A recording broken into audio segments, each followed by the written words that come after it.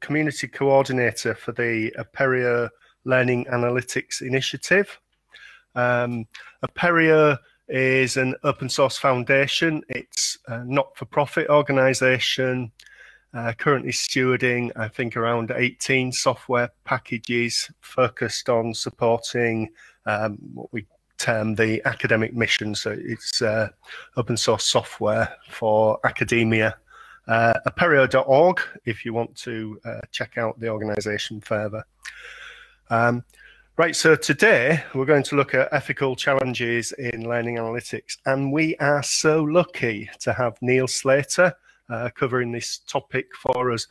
Niall's done a lot of work around the National JISC project in the UK. He's worked with a number of organisations, so I think we have an awful lot to learn from Niall. He's promised to do this for us, although I know he's so busy, and amongst other things, he's building his own house. So over to you, Niall, and thanks. Thanks, Patrick, and hi, everyone.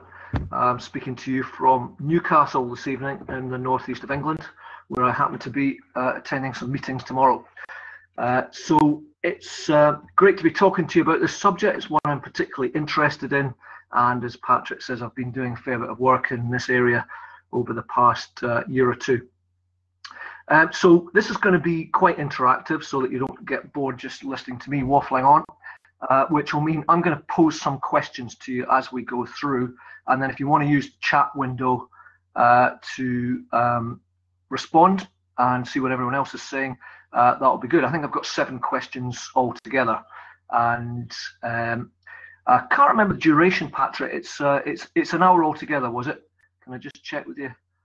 Yeah, that's right. And we'll sort of take it as that. We don't plan to go on for more than an hour.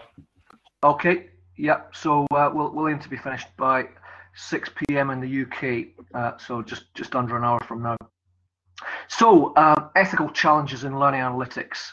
It's a big area. It's often the thing which holds up learning analytics implementations. So it's really important to understand what these challenges are and find ways of dealing with them. And I'm going to take you through some of these challenges, and we'll see if we can look at some solutions as we go through.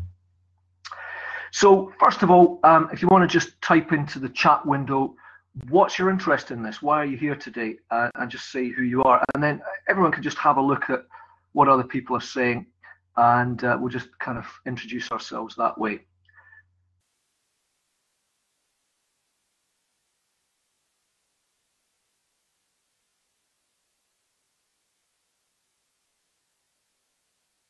I'm waiting with bated breath for the first one.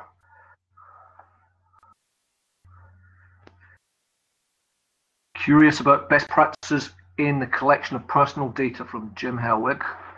Adriana Wild, teaching fellow at the University of Southampton and doing a PhD in learning analytics. Excellent. Kate Valenti from Unicon, keeping current on the issues that impact our customers. Joseph, part of a program of work changing the student life cycle, and learning analytics is one of his projects. Ainsley, hi Ainsley, learning analytics project officer at place I used to work, University of Strathclyde in Glasgow. And I know why Ainsley's here, because she's intimately involved with the learning analytics project at Strathclyde and trying to deal with some of those tricky issues. Jason, interested in collaborating in higher education to help institutions surface learning analytics to staff and students. Kelly, just interested in all things learning analytics, like me. All right, I'm scrolling up the screen too fast now, so where did we get to? Merid Kirby, data integration analyst at Newcastle. Hello there, just presumably very close to where I am at the moment. I'm just underneath that big blue bridge. Caroline Wilson, Coventry University, researcher analysing student data. And Caroline Llewellyn from City University of London, particularly interested in issues around consent, which I am too, and I'm planning to produce a bit of guidance on that shortly, and we'll post that on the JISC blog. Henry, EdTech at New York University, social work, trying to understand analytics better in general.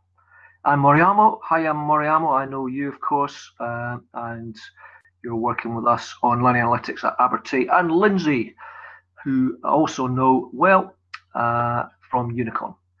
Well, maybe there'll be some more coming in, but that's probably enough to get us oriented.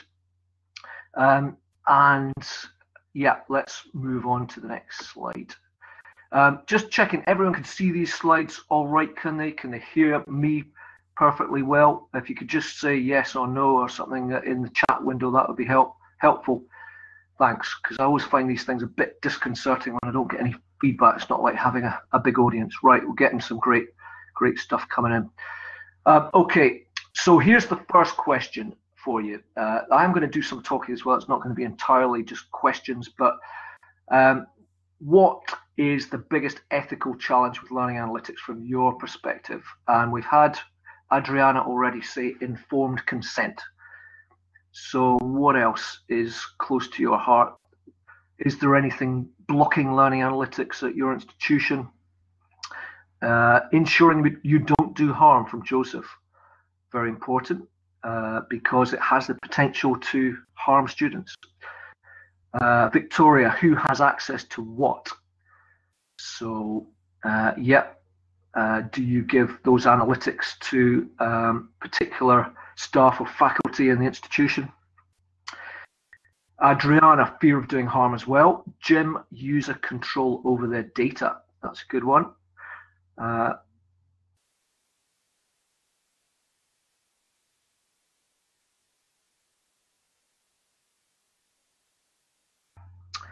I just had a connectivity problem there, but I think I'm back. So we've got fear translates into red tape. That's a very good point from Adriana. Lots of these issues get taken on by particular individuals and institutions who then create great big bureaucratic policies about them to try to deal with them. And then Moriamo, consent, privacy, and ownership. And some of you are confirming that you're interested in all of these things. So that's fine. I'm going to be covering all of these things, I think, just now. So let's crack on with the next slide. If I can, I seem to have lost some of my buttons. Okay, you've lost the right to present. I'll just find you and give you that back. I've got it back. Thanks, Patrick. All right. So now, one of the reasons for taking this all very seriously is because if we don't tackle these issues, we run the risk of having problems such as they had in Bloom. Now, does anyone know about Bloom? This was a big project funded in the US by the Gates and Carnegie Foundations. And it aimed to develop mechanisms for storing large amounts of data relating to US school children and their learning activities. And in the post-Snowden era, there were lots of sensitivities around privacy, and the communications of the whole project were badly handled. They wasted this $100 million funding. Ultimately, families and privacy advocates forced the closure of the program, and the whole thing died basically, and set back the cause of the use of student data, certainly of school children, by quite a long way. So that was one example. A second one, which you may have come across, was the Facebook mood experiment, and this again was a very controversial thing that happened. Facebook posted the particular negative and positive items and images in the timelines of nearly 1 million users to find out if they would affect the users' moods. There was a huge backlash from the users and a lot of negative media coverage, and that forced Facebook to change its research methods and its policies. So what people seem to be particularly bothered about with that was not so much that Facebook was using that data but that they were trying to manipulate people's moods, which is arguably ethically dubious, and they recognise that. I think education is different from a lot of the uses of big data, or a lot of the users of big data. So we do have for-profit universities, but on the whole, our institutions are concerned with developing the minds and the education of students and carrying out research, which is hopefully of varying degrees of usefulness to society. But we are not purely driven by the bottom line at universities. We do have the well-being of students uppermost in our thinking. So I think we're in a very different situation from normal businesses, and we have a duty to do things ethically. I think normal businesses do as well, but I think we have even more of a duty to do that, and we have even less of a reason to do anything that is adverse to the interests of our customers, of our consumers, of our students, our learners.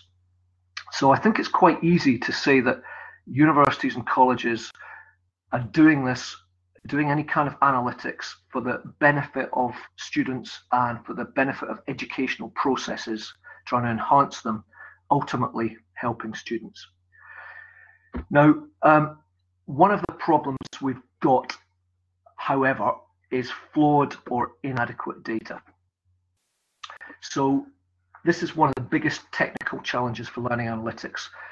You find, for example, that users often pollute databases with erroneous or incomplete data. So you might get a teacher who wants to view their virtual learning environment, their learning management system, from the perspective of a student, and they might set up a test account which they then include in the analytics for the course, and that then skews the results. Another related challenge is enmeshed identities, where students are working together online. So who do you know who's actually inputting the data? It can't differentiate the system between an authenticated individual and other members of that group. You might also get, for example, problem when a person's both a student and an employee of the institution. And when you collect data against identifiers such as IP addresses or cookies and attribute it to an individual, there's a danger that it doesn't actually relate to that person at all. So another issue to do with flawed or inadequate data is that sometimes these systems draw conclusions from a single data source, which can be dangerous. It's generally better to use data from multiple sources. Now, the two most commonly used data sources in learning analytics seem to be the LMS and the student information system, and those capture only a fraction of the learning that's taking place. So we need to do a lot of work to integrate data from other sources, and that doesn't mean to say it's worth gathering data from every single source, because some might have only a marginal effect on any predictions, and it may not justify either the expense or the intrusiveness of collecting that data. So that's flawed or inadequate data. Another issue is that predictions are not always valid or correct. So it's very easy to start thinking that a prediction from learning analytics is a fact. We all fall into this kind of trap sometimes, that we see stats, we see data, and we think there's something factual about it. But of course, that's not necessarily the case. And we just have to guard against that all the time. Now, just got slightly lost in my notes here. So, yeah, it's very easy to draw misleading conclusions from spurious correlations in particular. Now, I dare say you've all heard of confusion between correlation and causation, and this is particularly problematic potentially in learning analytics. There's an ongoing confusion in the minds of the public and even within universities between these two concepts. One of the main rationales behind predictive learning analytics is that there's a relationship between engagement in learning activities and with student success. So the argument is that if you can measure learner engagement, then you can predict subsequent retention and grades. And of course, if it looks like students not on track to succeed, then you can intervene in some way and try and bring them back on track. But engagement doesn't necessarily cause success, nor is engagement always associated with greater success. You may get extremely high levels of individual engagement sometimes, but that may be due to weaker students who are not understanding concepts and then having to work much harder than others. So they're endlessly hitting the LMS without necessarily reaping the benefits of this in their final grades. And of course, you may also get exceptional students who can pass a course with virtually no engagement in the official learning activities. It's traditionally been possible to succeed in many courses just by studying the relevant texts off campus and without any recorded evidence of their engagement, other than submitting assignments and taking exams.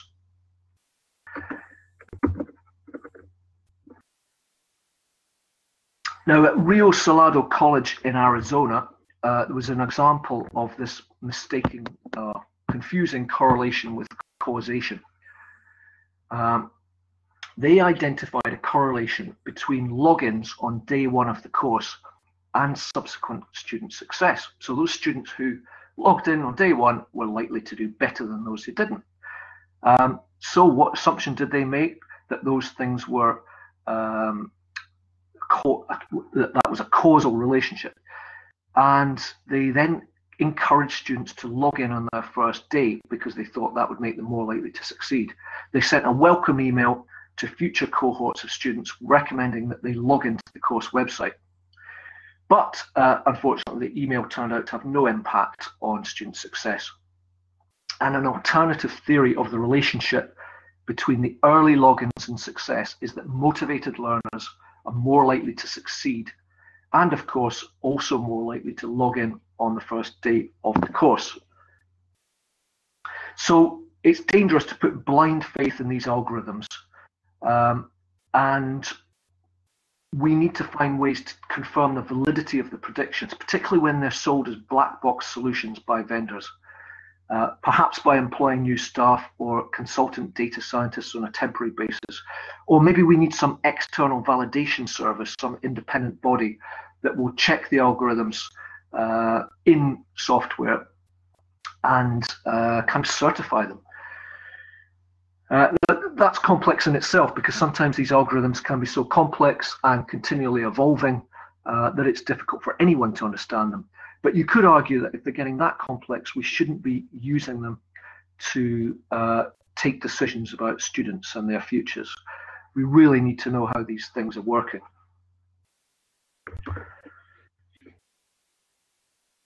Okay, here's our next question. So you get a bit of a break from me. And I'll just see some notes here. Adriana's asking me for a citation for the Rio Salado case. Yes, I do have that somewhere. So not right this second, but if you email me afterwards, I'll just type my email in here, and that will remind me, and I'll look it out for you. Okay, here's the next question. Could student autonomy in decision-making be undermined by predictive analytics? What do you reckon to this? It's a question for you. And please fire away. Do you think this is a potential issue here?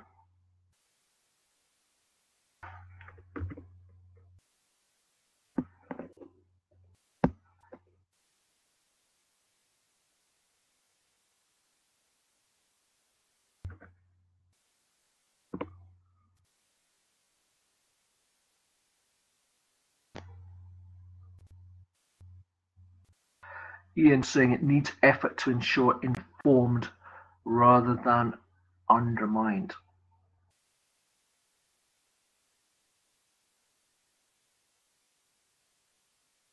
Joseph, yes, if you don't give them context. Computer says I'm not going to pass. Patra, is there a risk of students becoming dependent and abdicating responsibility? A good point.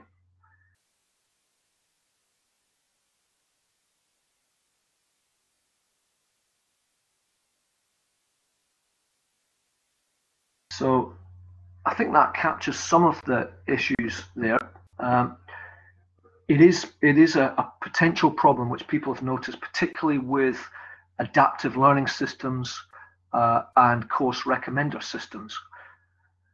So course recommender systems are one of the 4 main uses of learning analytics that are evident at the moment, and very big in the United States in some institutions where you have many thousands sometimes of different options for students to choose from. And these are designed to help them make those choices, help them choose future courses which are predicted to result in them achieving better grades. What happens if a student is given suggestions that are in conflict with her study goals? So she might want to be an engineer, but the recommender systems are steering her away from the heavy engineering courses towards perhaps more on the management side because of her progress to date on those courses that involve those skills. Just an example. You might also get an institutional philosophy that values high grades and rapid progress in its students, but this might not necessarily be in the student's best interest or what she wants. And you might even get algorithms that reflect and perpetuate current biases and prejudices in the organization. Another point that's been made is that adaptive learning systems, which continually change the content to try and make it adapt to the student's level, they bring the potential to infantilize students by spoon feeding them with automated suggestions and then making the learning process less demanding.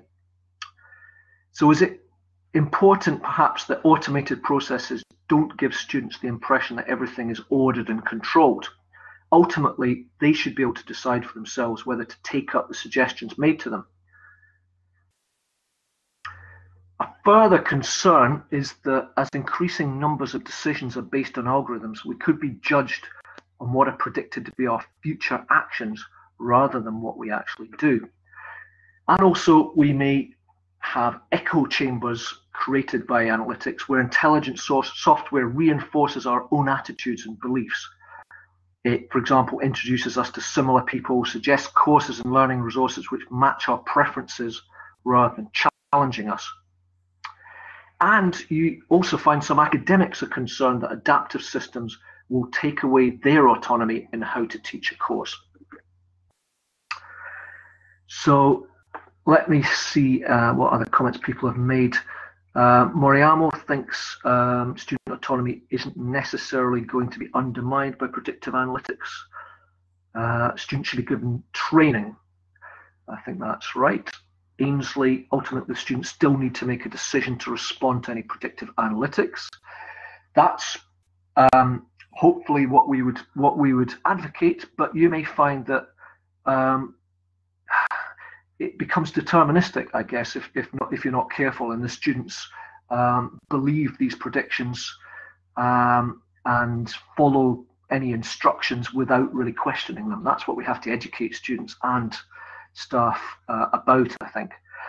Caroline, if a student finds out they are doing above average, they might slack off. This has been found in other areas using data to change behavior. Yeah, that's a big danger which quite a lot of people have noted and written about. Apereo, whoever that is, are there ways in which it might increase autonomy? Well, a good point. It might well do, and that's not something I've actually considered when I was looking at this ethical issue before. So yeah, maybe it gives students, I mean, one would hope that this does give students more power over their own progress. Isn't that the whole aim? So a very good point there. Jason, they have to be aware that it's just a guide and not gospel, absolutely. And Henry, any use cases for analytics that lead to infantilization of students? It seems like suggests fine line between feedback that scaffolds and feedback that constrains. I mean, I haven't seen any use cases for that. I've just read people that have mentioned that that could be a potential issue. And clearly, as we get more and more algorithms in different parts of our lives, suggesting courses of action, it runs the risk of taking away our ability to think things through properly, I think. I mean, just an example of that is I don't use a GPS in my car because on one occasion when I had to drive between 3 different cities in England, I realized at the end of the day I had absolutely no idea of where I'd been, and I didn't want to take my ability to read maps away by just getting lazy and obeying the algorithm or the recommendations of the GPS. Now, I do use these facilities sometimes when I'm walking about a city to find somewhere, but I don't want to start. I don't want to lose my understanding of where I am. So, in the same way, you could imagine students might just start to become less able to exercise their own initiative by too much spoon feeding. So anyway, some good points there, thank you. And let's move on to a couple of examples here. So a guy called Johnson discussed course recommender systems at these 2 institutions, Arizona State and Austin Peay State University. Students were using recommender systems at both these institutions and were encouraged to do what people like them had done before. At Arizona State, their e-advising system attempts to identify students whose skills don't match up to their ambitions. And Johnson claims that learners are being thought of as mere collections of skills to be matched to an outcome rather than individuals. He suggests that these systems undermine students' autonomy and condemns the university's processes to compel struggling students to change their major as coercive, denying them the opportunity to take their own decisions. But he notes there's a softer approach of the course recommender system at Austin Peay State University, Tennessee. And that one encourages students to conform to the values and behaviors that the institution considers to be the most likely to result in success. So he thinks the way forward is to design systems which encourage autonomy and help students to make decisions for themselves without a kind of institutional paternalism that these systems could bring about. Right, that's enough on that one, I think. Let's look at this one, which someone mentioned right at the beginning, potential demotivation of students. Now, information about where students are placed relative to the rest of their cohort has the potential to impact positively on your motivation levels. It might build on your spirit of competitiveness, particularly if you're an able student. The attitudes and behaviors of successful learners can be used as an example for lower achieving students. But some learners who are labelled at risk may be motivated to do better if they're equipped with skills and life circumstances to be able to do so. But increased awareness may have adverse consequences for some of the less fortunate students. And predictions given to students may become self-fulfilling prophecies, which cause them to give up on a course they're predicted to fail.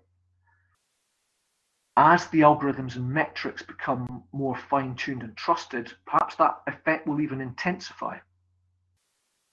And some commentators have expressed a concern that labelling students as at risk could lead to them losing confidence and ultimately dropping out. So it's a real danger. And I mean, in some situations, some institutions have rolled out analytic systems which give those predictions to the students directly, and the students have dropped out of their courses early. But that is sometimes deemed to be a good thing, because it means they can drop out before they incur any negative consequences, before they pay fees for that course, for example, or before it stops them from packing it in and doing something that they're more suited to. So this is an issue. We don't have massive data, or I haven't identified a lot of data about to what extent this is a problem, but certainly something that we need to be on top of. But there's a strong argument that we shouldn't be helping students to take an ostrich approach. And if we know that a student is likely to be at risk, likely to drop out, then we ought to be telling them that, or that in itself is unethical. So another one, negative effects of continual monitoring. Are you going to be impacted in your progress, your learning, by knowing that you're being continually monitored? Now, there's one institution in London that is rolling out software at the moment to deliver ebooks to students through their library, and students' use of those ebooks is monitored by the software. I don't personally like the idea of lying in bed at night reading an ebook and having someone somewhere potentially monitoring what I'm doing, seeing how long I dwell on a particular page. I think that might have a negative impact on me. Might even start sort of gaming the system somehow and deliberately spending too long on a page just to stuff up the stats. But we don't know, of course, what impacts this kind of thing will have on students yet. And it may be that we are getting so used to continual monitoring in all other aspects of our lives, and that data is being used for far more insidious purposes by commercial interests than by institutions, educational institutions, that we're quite happy to accept universities potentially doing this, particularly if it's wrapped up in ethical policies where really no one should be looking at your stuff unless there's a very good reason to be doing it. And it's going to be perhaps boiled down to a particular single indicator, such as at risk or not at risk. And therefore, no one's going to be actually snooping on exactly what you're doing. So, but we don't know. It could lead to increased stress levels or even non-participation by learners who feel that their every move is being monitored. So that's that one. And now I mentioned potential gaming the system. This is an issue that quite a lot of people have been concerned by.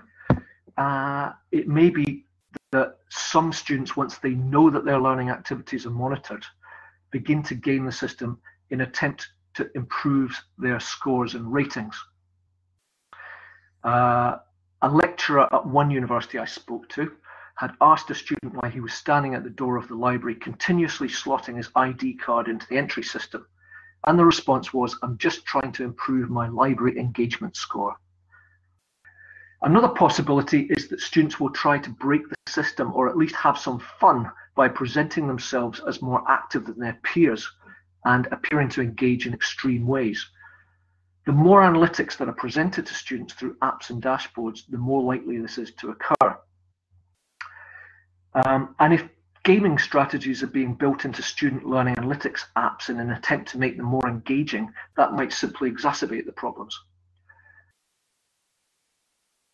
So systems could potentially be designed, though, and Ryan Baker, one of the leading lights in the educational data mining community, writes, "It's been my dream and continues to be my dream that intelligent tutoring systems that incorporate detectors of, say, gaming the system and adapt in real time when students game the system will one day be commonplace." So we may increasingly see systems that spot that kind of gaming behavior and compensate accordingly. Now, someone else said to me that he'd seen a number of students at an English university queuing up to swipe their attendance cards inside a lecture theatre, or the student cards, and then immediately leaving, presumably to avoid a boring lecture by going somewhere more amenable like their home or a cafe. That is at an institution where attendance at lectures is a requirement and the data is used for learning analytics. So it seemed that an organizational blind eye was being turned to that kind of behavior. And that, I think, makes a mockery of attempts to develop valid predictions.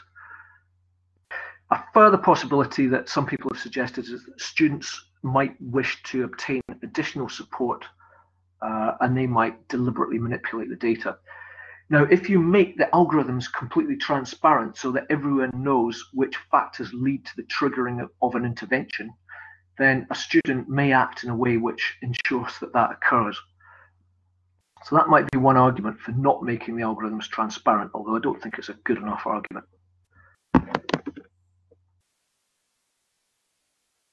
Here's the next question. So see what you think of this.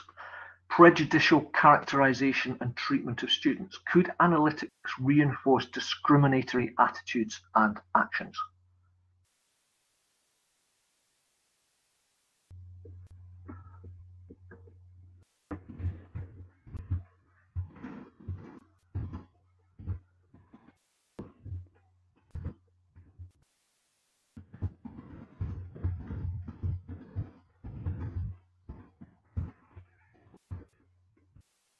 Sorry, you can probably hear me typing.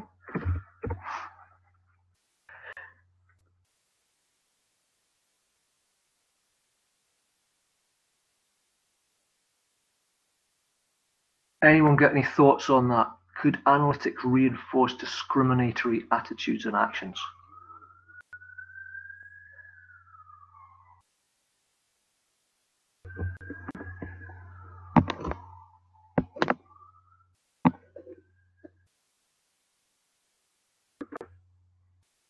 Yes and no from Patrick. It could undermine some prejudices. A good point, looking at the positive side again.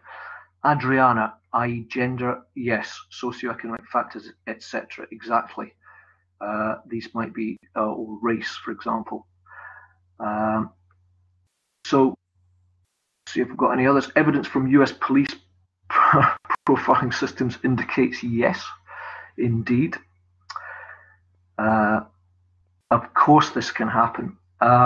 If we're continually told that people from a particular ethnic group are going to fail, maybe that starts to increase the perception in us that that ethnic group is just not as successful, and then we act in a prejudicial way towards them.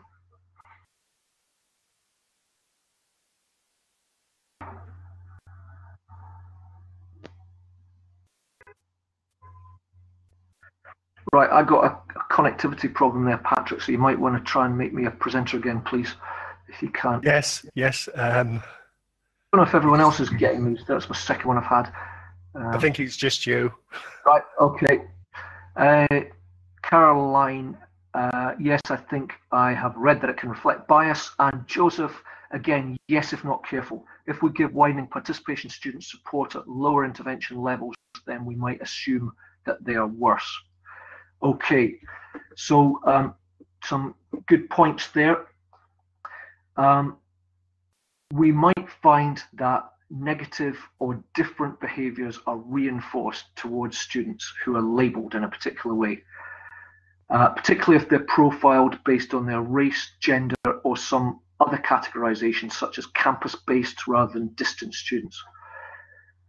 Learners may be particularly concerned, and I know this happens because I've read about it or heard about it, that data displayed about their mental health or learning difficulties could negatively affect attitudes towards them, perhaps reducing their opportunities to obtain placements with employers. So those kind of things need to be kept very confidential. Now, among students as well, knowledge of the labels assigned to them may exacerbate the social power differentials and their status in relation to each other. So those in the most engaged category, if there is such a thing, they might want to stay together and be less willing to associate with those which the analytics flags as struggling students. This happens anyway. The bright students often congregate together and the less able ones do, but it might just exacerbate those trends and make it even worse. However, looking on the positive side, if it's used ethically, learning analytics and big data could actually help to identify and address issues of prejudice and differential treatment. So I like that one. Let's go to the next one. We've got reduction of the individual to a metric. And I like this one as well. Oversimplification of a learner's progress is one of the most frequently expressed objections to learning analytics. So any algorithm or method will, by definition, be reductive It's attempting to create a manageable set of metrics. But students are individuals, they're not numbers, and institutions need to be wary of simplistic metrics which ignore personal circumstances and reduce learning activities to a number or a traffic light. And as I mentioned earlier, much of the data related to learning is held outside the institution or not even captured digitally in the first place. So it's impossible to create a totally holistic picture of a student's studies. Systems can't detect, or are unlikely to be able to, whether a student has failed to hand in an assignment because she's split up with her boyfriend, she's struggling with a particular concept, or she's recently had to take on paid work in the evenings to fund her studies, or during the day and just hasn't managed to do it. But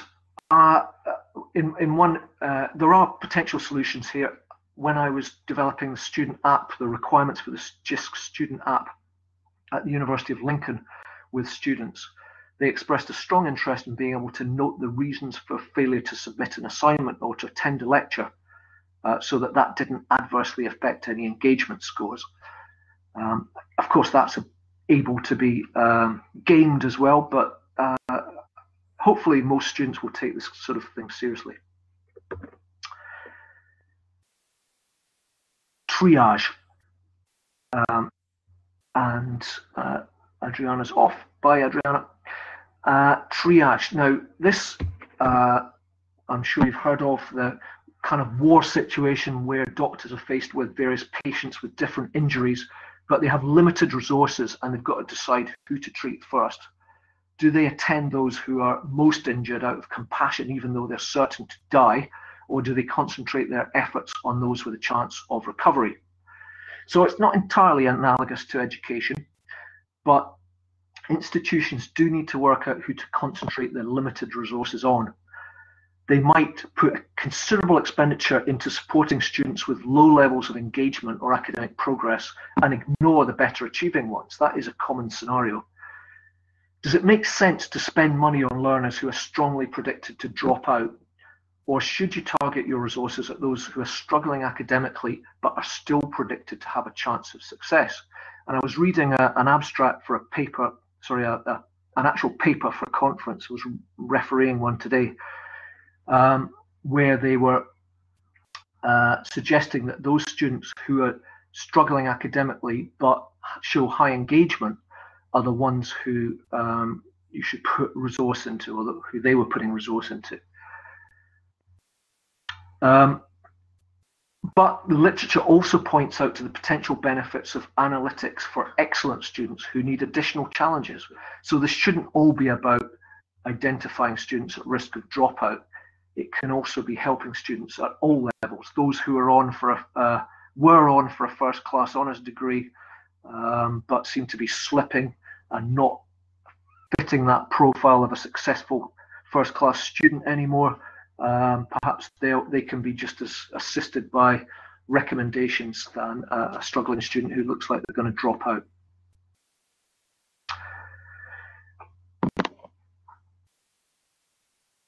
Okay, all right, so that's triage.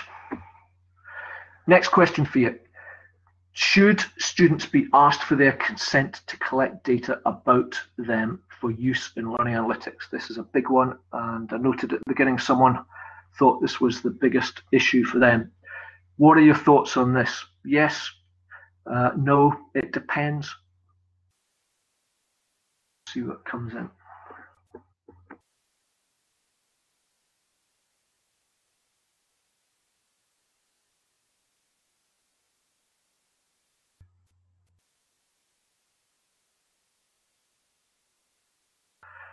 So no, it's part of academic life from Tessa there. Henry, it depends. I wonder if there's an implicit consent in attending university, which kind of backs up what Tessa just said. Tessa, if you're using sensitive personal data, then yes. I mean, that's a legal requirement in the EU anyway, that you need to treat data such as race and religion and membership of political groups Trade unions, you need to treat that particularly carefully. Agree with Tessa from Marad. Victoria, yes and no. If the purpose is to show their own data to them via a dashboard, yes. If the purpose is in aggregate for an administrator and therefore presumably anonymous, maybe not. Moriamo, under the new DPA rule, we will be expected to collect consent. Now, that is not necessarily the case. I have talked to some people. This is a UK, or sorry, European Union issue, so not that relevant for people in the States or anywhere else. But it could be that you can still collect that data under the legitimate interests of the organisation. But this is we're straying into legal territory now, and I'm trying to keep this to ethics rather than legalities. We've got lots of thoughts here. If some opt out, then your picture is incomplete and could have bias. From Joseph, exactly. Caroline, it depends on the volume of data and the level of anonymity and sensitivity. Yep. Caroline Llewellyn, depends how data is being used or shared with.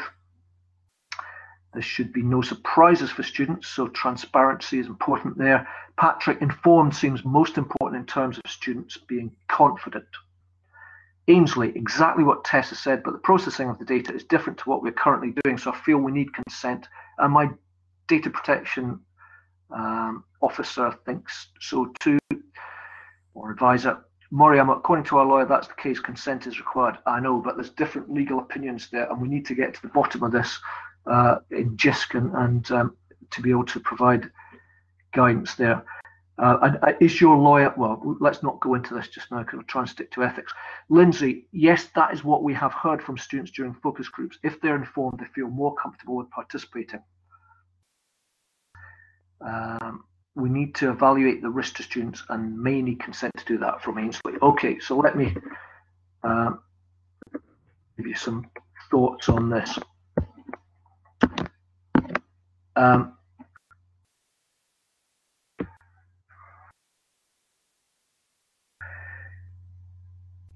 Some commentators have suggested that students should provide their prior consent to be intervened with by their institutions. But Andrew Cormack, who's a legal advisor for JISC, argues that universities should put in place a two-stage process where data collection and analysis is justified on the basis of the legitimate interests of the organisation, while student consent would be sought for any interventions. That's the legal situation. Again, I'm trying not to get involved in the legalities here. I think just from a logistical process, just from the logistics, it's very difficult to ask for consent for everything that we do with students. Some people are making the point that this is kind of expected at institutions, that we are collecting some data. Some of it we have to collect for reporting back to government, for example. And some of it's collected because you can't have people use a learning management system, a virtual learning environment, without collecting data about them. It just doesn't work. So students will sign policies, consent policies when they start their education, and those can be adapted, and they are being adapted in some institutions to add clauses saying, and this data may be used for learning analytics. And that's one potential way forward. Whether that's really informed consent or a meaningful choice is another matter, because how many of us actually read the privacy policies that we have to click all the time every time we use an online service? So I think ethically, it's a complex situation here. Certainly, if we're going to be doing something that could be regarded as intrusive, such as using that sensitive data, such as their racial group, that might be something that you need to specifically ask consent that they're happy for you to do so. The trouble is, if you ask for consent and then students refuse to give their consent, what are you supposed to do about that afterwards? Because it may be that as learning analytics gets more and more embedded in education and more an integral part of it, it then becomes impossible for the student to take that course. So adaptive learning is a good example. There are some institutions in the United States that are rolling out adaptive learning systems extensively and carrying out large parts of their learning using these systems. And those are building pictures of students all the time. If a student's given the option to opt out, which I think is my next slide. Oh, no, it's not.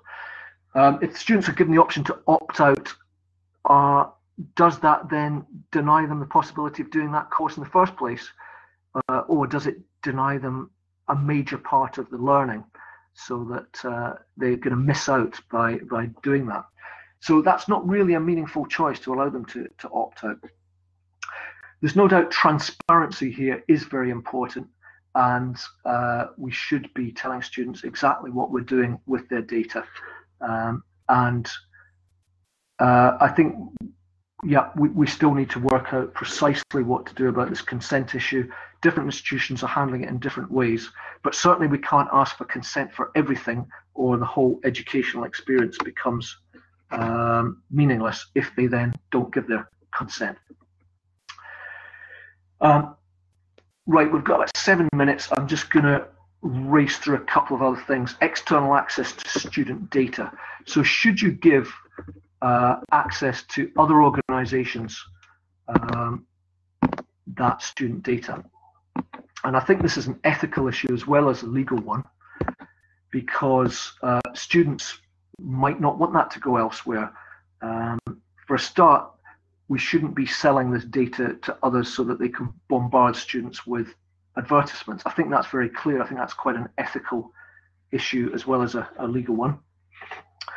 But also that student might not want an employer, for example, a future employer, to know what's done with how they've been doing precisely in all their engagement with their studies.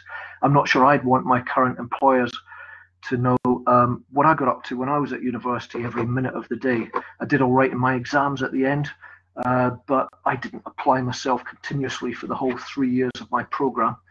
And I fortunately had the chance to do some other things with my life. So that's one issue.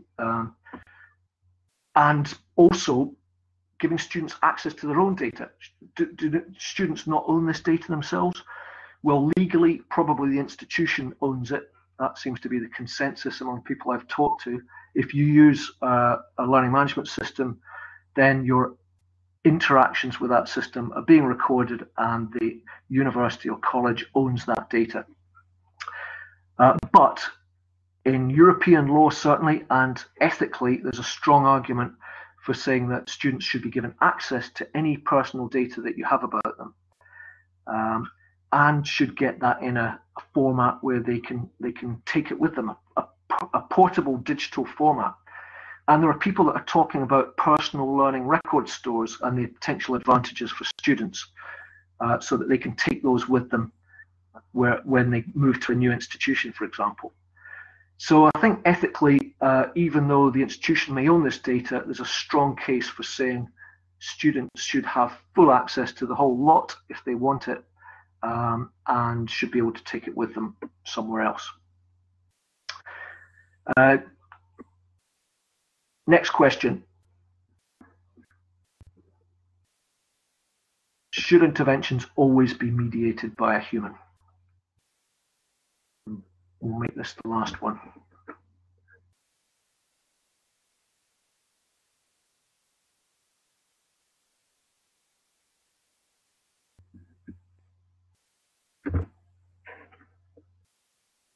Absolutely not, from Tessa.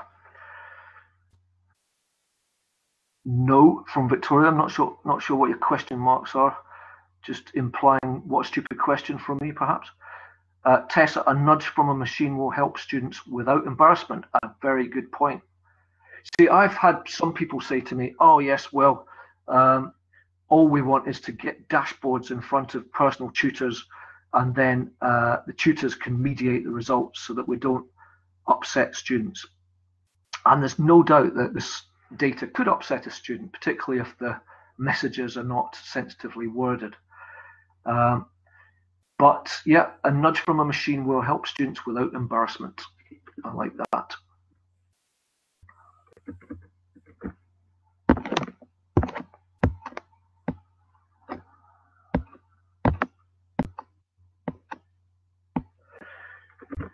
Anyone else?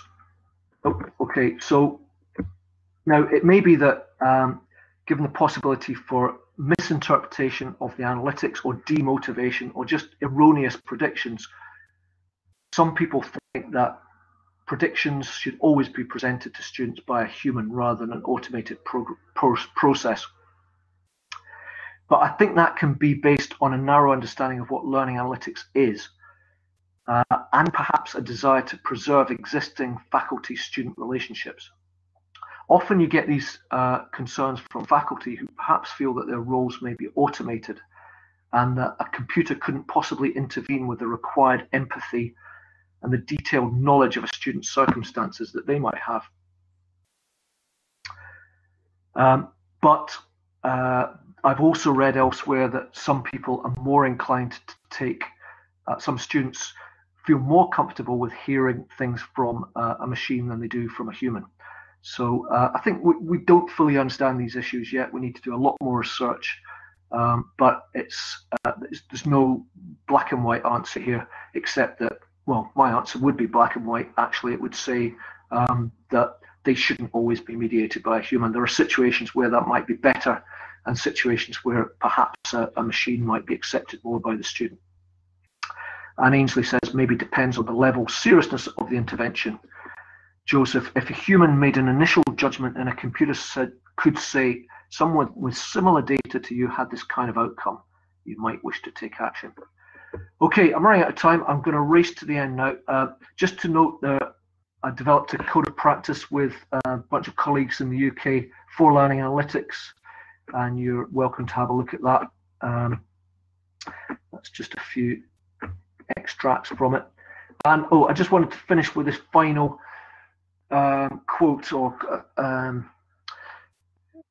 question, which some people have referred to as the obligation of knowing. If the analytics tell us that a student is likely to drop out, do we have a responsibility to do something about it? And I think this is probably the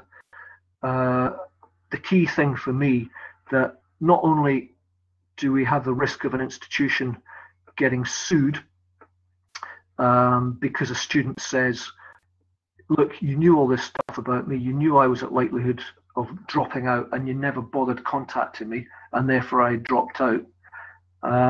But ethically, despite all these ethical objections we've had so far, we do know this stuff about students potentially and increasingly.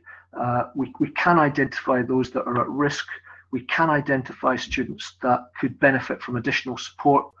And if we don't use that, we're doing them a disservice.